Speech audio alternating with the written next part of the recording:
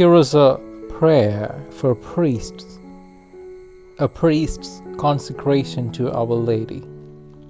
In the name of the Father, and of the Son, and the Holy Spirit. Amen. Most Holy Virgin Mary, perfect disciple of Jesus, I come to dedicate my life and my priestly ministry to your Immaculate Heart. I desire to abandon myself to the will of Jesus, your Son, and to walk in faith with you, my Mother. To you I consecrate my life in priesthood.